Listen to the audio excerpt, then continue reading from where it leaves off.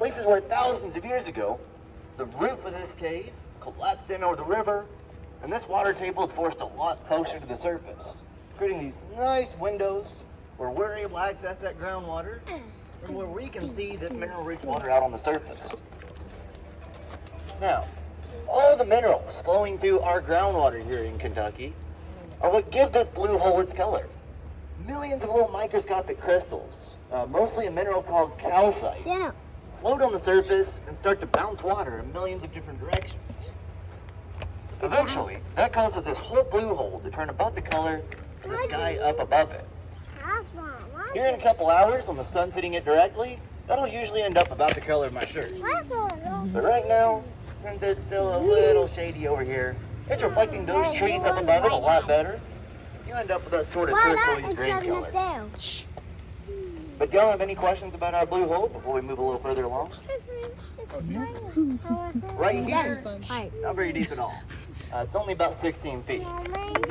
If you were to ask the same question about 100 years ago, they would tell you it was a bottomless man-eating pit.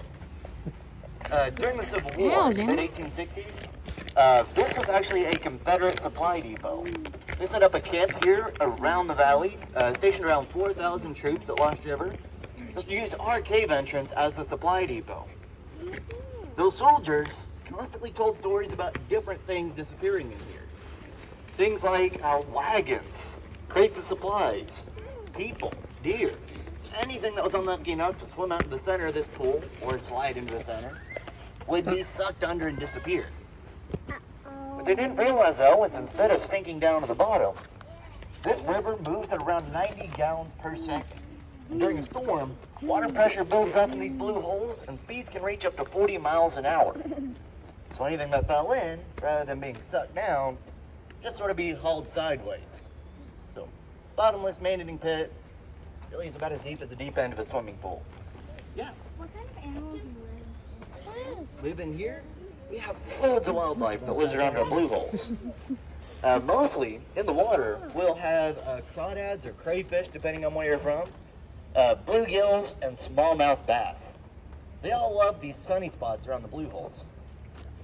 If you go further up the trail there, you'll see blue hole number 3. That's the best place to see all those fish. It's a really sunny little pit, and they really love to gather right near the surface. Mommy? Any other questions? Well, if y'all do think of any, feel absolutely free to ask as we make our way along here. But for now, we're all going to really run along this bank towards the cave. So I come up. Let's go. Follow him. Come here and get your hand. What? Ow, stop whining. Huh? You know what? Technically what we're doing?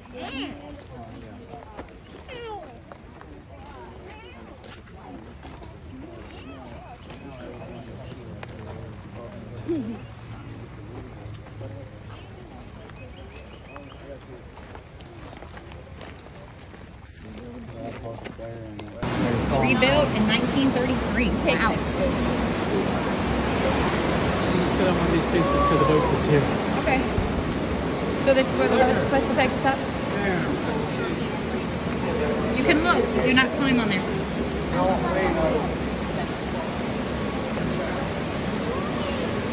Look at that, Xanor. No, you're going to stay right here.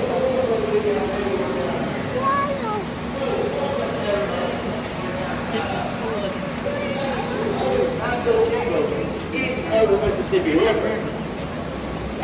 Believe that this area was entirely formed thousands of years ago, but that's what we're doing. This community thinks that that water down there slowly eroded away this limestone over hundreds of thousands of years until a tunnel was created, and eventually thanks to a massive collapse. That mile-long valley that stretches out behind us there used to be part of this cave system, so it collapsed. The walls of the cave grew too far apart, the ceiling to be supported, and it fell in. But you know, it's a very comforting thing to think about while we're standing under this rock today. Good news is, it's been around 100,000 years, so we should be fine until Friday, Saturday, somewhere in that range. Now, have you all been to any other caves before? Have you all been to Mammoth or Desert Caverns? Probably heard a lot of stories about how their various entrances were discovered. I think Mammoth Cave's main tour right now is a historic walking tour. Their entrance was created by a farmer who dug for 10 years and probably found a tunnel. Hidden River Cave says that a horse fell into their entrance from some of the early settlers. They discovered it that way. We don't really have a good story about how our cave was discovered. It's a pretty big hole in the ground. We're in the middle of nowhere. It kind of stands out. Longest people have been in Bowling Green, people have used our cave. Thousands of years ago, our cave Native Americans set up these little hideouts in some of the upper passageways to our cave. Places that stayed away from the water were nice and warm and dry all year round. We found things they left behind like spears, axes, and charcoal fire pits that wound up buried in these huge amounts of clay. Eventually though, those Native Americans moved along, and then around 1780, some of the first European settlers came into the area. They started setting up these big farms all around the rim of the valley. Those farmers had a really creative idea for what to use our cave for. They built a little stone dam across the entrance, set up a small wooden flour mill right where this windmill exists today. And it worked really well. See, for the most part, creeks and streams around Kentucky will start to dry up during the summer. But our creek never will. We have an 80-mile drainage basin, so any rainfall, every pond, lake, and creek in the area eventually feeds into this waterway, and we'll never have a drought. But unfortunately for those early millers, we do flood. A lot. In February of this year, water was well over our house right here where we're standing at now. There's up to about that second ridge of rock over there. You can sort of use that for reference. During Hurricane Harvey, hit the metal roof of that building beside us. In 2010, brought water 16 feet past our cave ceiling. Projects have recorded history. So I think you can sort of imagine just what might have happened to a small, flimsy wooden flour mill built right in the path of that river. After that first flood got washed away with one of those big floods, a man named William Perkins came along in 1900, turned this place into sort of what we've got now, a theme park. He set up a big gate, sort of leading the first tours into that entrance behind it. He set up cabins and campgrounds out there on the ridge. Built an electric generator right here inside the entrance so he could power all that stuff. In 1930, he built the Lost River Cave nightclub right there across the river. And that nightclub was a huge success. In a very short span of time, this became the most popular music venue in Kentucky. Hundreds of people would flock down here to listen to people like Donna Shore and the Yankee Orchestra, Ella Fitzgerald, and Sir Francis Crick. These ridiculously famous celebrities for their time performed their literal hole in the ground in the middle of nowhere, Kentucky. Eventually, though, that success went away. Throughout the 60s, rock and roll became more popular. Jazz music slowly went out of style. Mr. Perkins slowly started losing business. In 1967, he was broke. He was forced to sell off the property and abandon it. That's sort of begins the dark age of Bar Cave's history. Between 1967 and 1983, 55 tons of trash thrown into our cave. This was the largest illegal dumping site in central Kentucky. We're having trouble imagining that much garbage. Think about the same way as 14 fully grown elephants, standing end to end, made of nothing but trash. Tires, oil, cars, washing machines, bathtubs. All this junk was thrown off the ridge above you, slowly forced into the cave for those floods. That brings us to why we're out here today. Friends of Lost River, the organization I work for, is a non-profit that was founded in the 80s to protect and preserve this park. Hundreds of volunteers made that possible. We worked for 10 years cleaning up all that trash, slowly restoring this cave to what we've got now. Today we've got a little over 72 acres of forests, wetlands, and a really cool cave. We will enjoy all things to y'all being. We are a non-profit. So every dollar you spend in the gift shop today, every dime y'all spend on your tickets, stays here in the park, goes to conservation efforts and education projects around the city, around the state of Kentucky. So, thank you all so much for joining us. All of us here at Lost River Cave, y'all literally keep the lights on. I know I kind of got snappy there towards the end, but do y'all have any questions? Annie, you better stop taking this out. Yeah. What's that? How long is it for? What's it going to grow about 25 degrees? Any other questions? 13 and up, rather. These are your seat cushions. While you're on the boat today, you sit it down on the bench and sit down on it. That's simple. Now, should you end up in the water, this is also your flotation device. You would hold it to your chest, cruise down the river gently, then we'd fish out and get you back in the boat. You will not need to use this as a flotation device. In over 30 years of doing this tour, nobody's ever accidentally fallen in. And even if you did fall in, after you're done kicking, screaming, flailing around, we'll tell you to stand back up and hop back in the boat. When it's about this deep to most of the cave, you'll be fine. Other than that, kids are cool and under. We'll get the orange light jacket off the handle up here. This one over your left, knuckle behind your back. Really straightforward. The two big rules we have for our tour are number one, stay in your seat at all times. If you stand up, you could wobble and fall overboard, or unfortunately, you can make somebody on the boat nauseous and everybody will hate that. That means you have to stay sitting down. You gotta stay in your seat on the boat. That way you don't end up falling over in the water. Okay? All right. Other than that, we have some very delicate formations down there. Y'all got some delicate fingers. I'm not gonna lose breaking either one. So keep your hands in the boat, in your seat, all the way down, all right? Any questions? Any rules about filming? None at all. Feel free to take all the flash photos and videos you like. Just please, if you're using flash, don't point your camera towards the boat. A little bit of light goes a long way down there. Makes it kind of hard to see the rest of the cave. Now, we have one more thing to take care of before we head down there today, and that is, unfortunately, we do have to split up here. Which it looks like we've almost evenly done here. So let's see, we got 1, 2, 3, 4, 5, 6, 7, 8, 9, 10, 12, 15, 34. So if I can have you three over here, it'll be 16, I believe.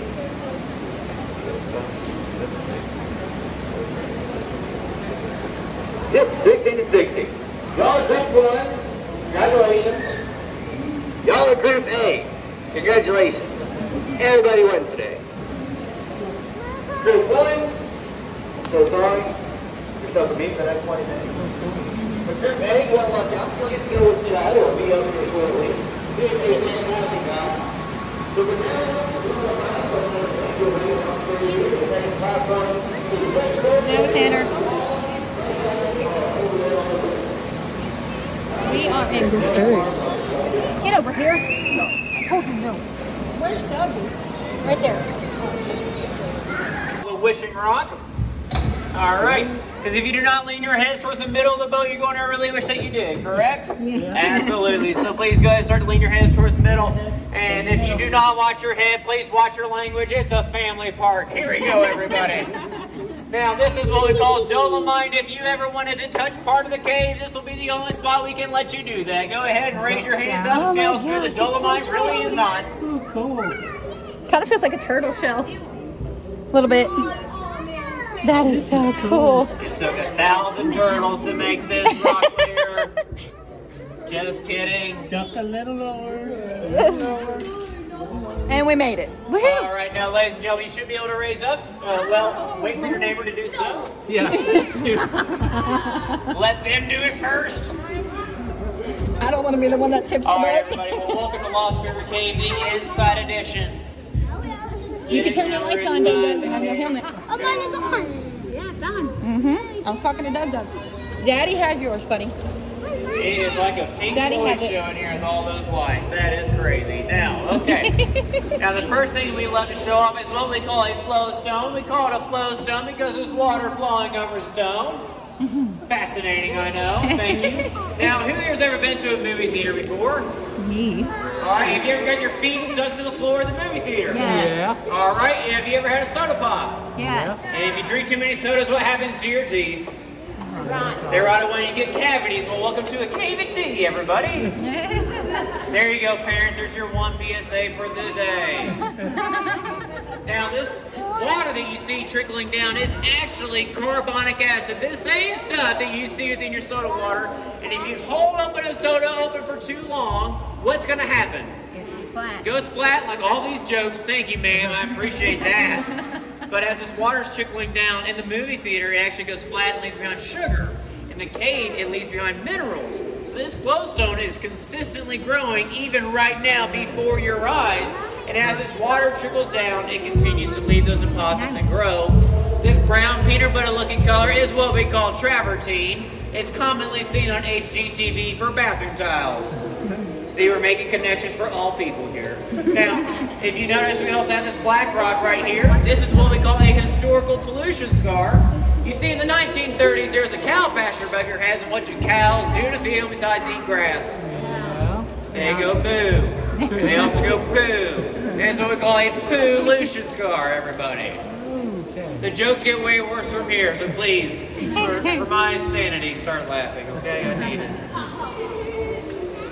So here's the deal. Our entire flowstone used to be that black color. It was stained with that cow manure and nitrates and all those oils. But the flowstone's now brown and healthy because it's been healing, because we've been protecting things up above, like sinkholes and streams that filter down to here. So when you start to do the right thing, even a little bit over time, it continues to build, and it shows. So here we are. Oh, helmet down. Now, right over here, you can see this is what we call Wildcat Rock. There's his eyes, his nose, his ears, and his mouth. See? Wow. Or a hot dog rock. There's the hot dog and there's buns. Or Dragon Rock. Or Mother-in-law Rock. Whatever, you know. Okay? Now we're drifting into what we call the breakdown room. This is the largest in the cave. In fact, we can fit a two-story building in here. It's so big. It's pretty nice. Now, who here's ever had a bath before? Me. Not a really resounding yes from the back of the boat, but that's okay. So if you pull the cork out of the bathtub, you will see this water vortex. And as our flooding continues to wash up here into the ceiling, we have a vortex as it drains. That's why you see the cave walls have been slowly eroding away, just like a big funnel underneath.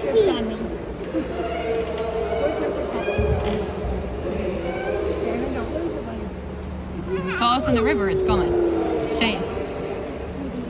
Yeah, but I'm coming for you. Oh, that is cool.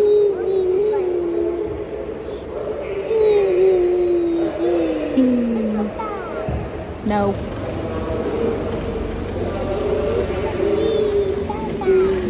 Can't go too And we're probably going to hit a rock. You're going to feel it there on the left side. You're going to jump and I'm going to laugh because of my dark sense of humor. Or not. Apparently we're good. All right, now, did everybody feel a nice, cold, wet drip of water on your heads as we came through there? Yeah. All right, that is what we call a cave kiss. If you feel a warm one, it's a bat kiss. Now, sir, what's your name? Mark. Mark, how many cheese pizzas can you eat in one night? Mommy, 12. 12. No, we'll go with 2. 2. Okay, sir, how many cheese pizzas can you eat one night at the end of the boat? It has to have pepperoni. It has to have pepperoni in it. It's got pepperoni on it. Too large. I can beat you, man. All right, we're going to have a pizza contest. Our bats can eat 1,000 mosquitoes in one night. That is equivalent to us eating 20 cheese pizzas or pepperoni all in one night. Wow. So do you know how important bats are for our area? Who here likes mosquitoes? Not me. Nobody. I thought. So bats are super important. Whenever you hear bats, you typically think of caves. However, you should also think of trees.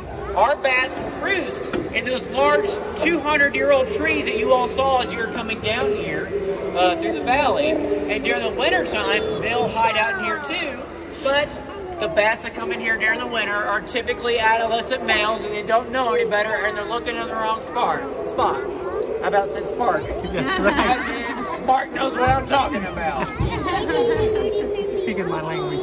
I'm going to take his microphone away from him. It's too loud. Sounds like the Muppets back there. Okay. Does anybody have any questions for me?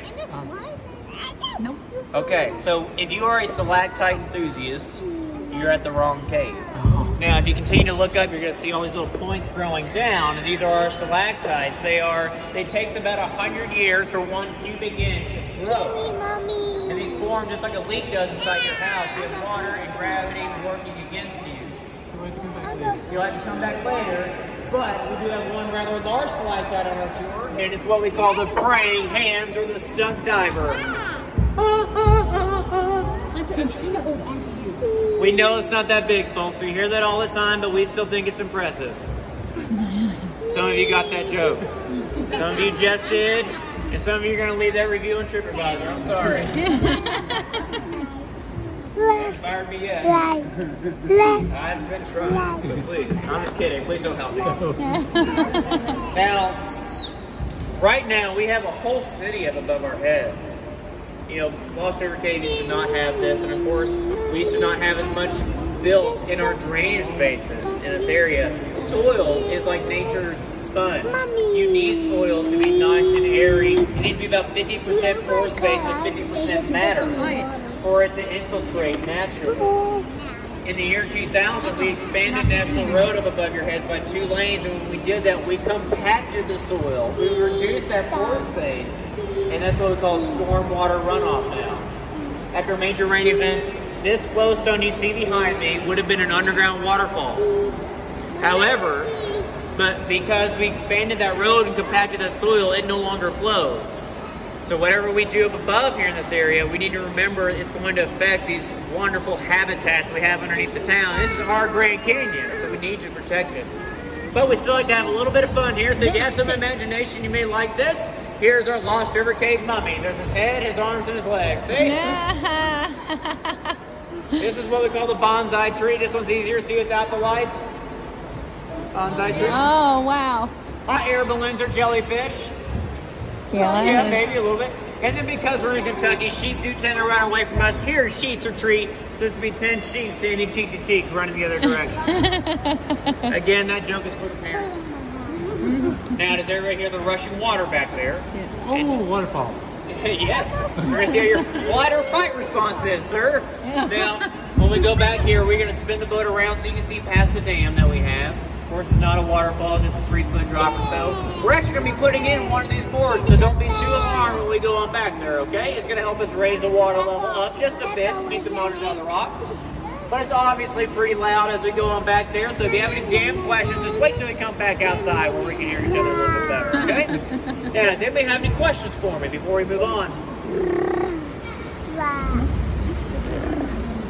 I don't know what that was either, but it was back there. Did he have a young question? No? Okay. Now, if you did not like my tour, you can get off now and take the emergency exit, which is right over here. This leads around to the front of the cave system. And then you have to go, and it's what we call a wet passageway. We're going to see crawfish in there. We're also going to see salamanders and other cool little cave creatures too. That all live back there, and then wait for it to flood so they can get more food. It's like the boat. Some sticks and dead Lily, things stay on the boat. there, and we'll allow them to eat. A little talkative little one. I like it.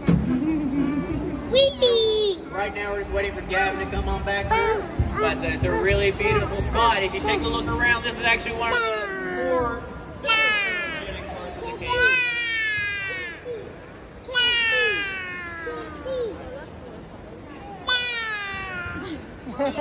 As we go here, this is our dark zone of the cave system. This is where our cave creatures live. They are used to the consistent temperature of 55 to 43 degree year-round water. And they are very slow. There's the other boat. This is what we call the art of killing time. Let's do this. Ahoy! You're going to do his job for him? You're so nice. She has to stop talking. Yay! Yay! She has to stop talking. So she's kind of Again! Again!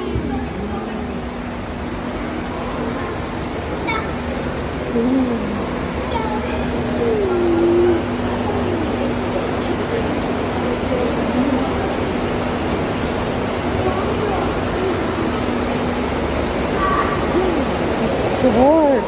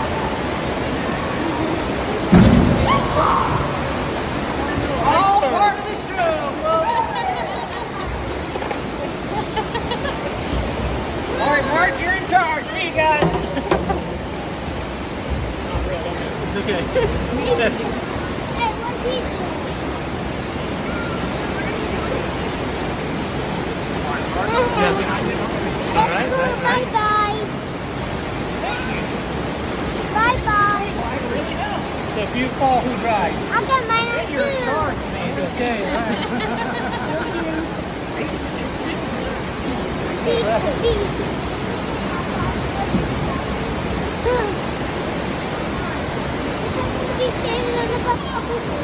You can. He's driving.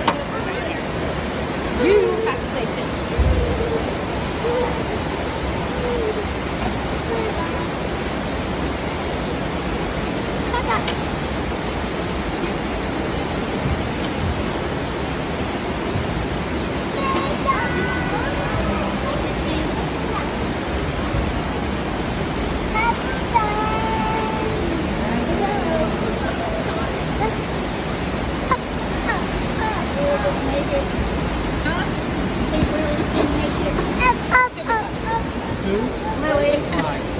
I thought she'd bail on us before now. The crawdad.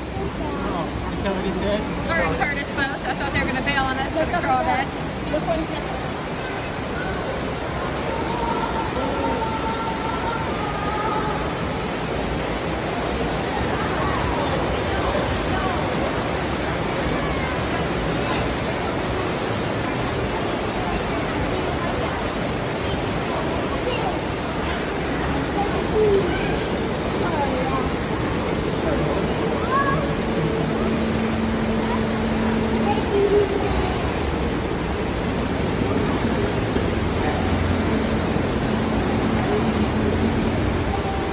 We have all sorts of holes in this cave, not just in our stories, but in the early 1800s, Bowling Green used to advertise that we had a million-year-old sewer system, and guess where you are? You're in it. Welcome, everybody.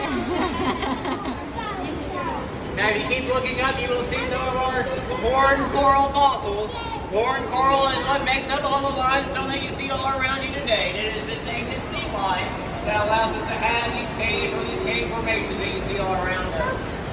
Ralph Waldo Emerson says that nature never hurries. Atom by atom, she finishes her work. It's very true for this case and for what you see throughout our valley. If it wasn't for that ancient sea life, we wouldn't have those great big trees that you will see down there either. It's all because of limestone and how the Earth's processes have been continuing on for millions of years.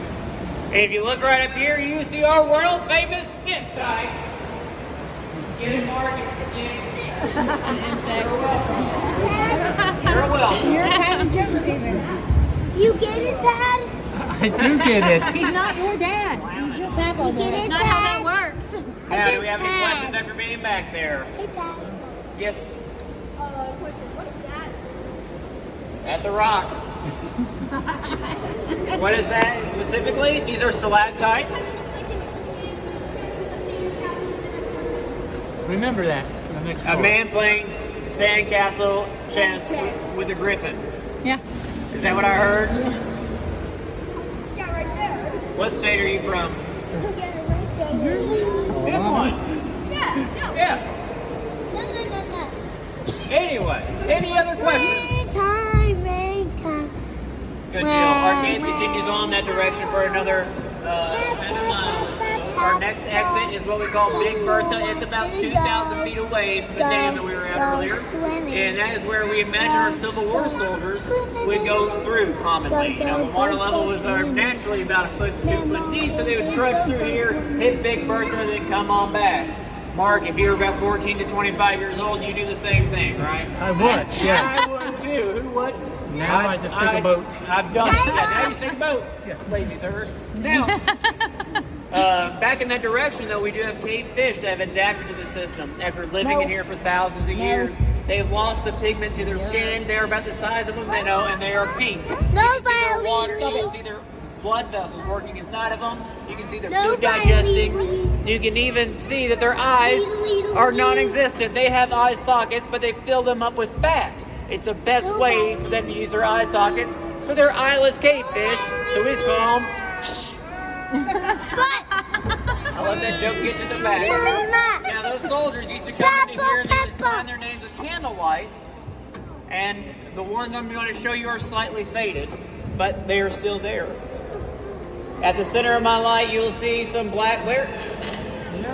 Yeah. Where'd it go? There it is. All right, right there. This black writing is actually caused by a candle, and it allowed that to stay there. This is what we call wholesome graffiti from the 1880s. They will put in their names, their regiments, sometimes the years that they were born, or the years that they were here.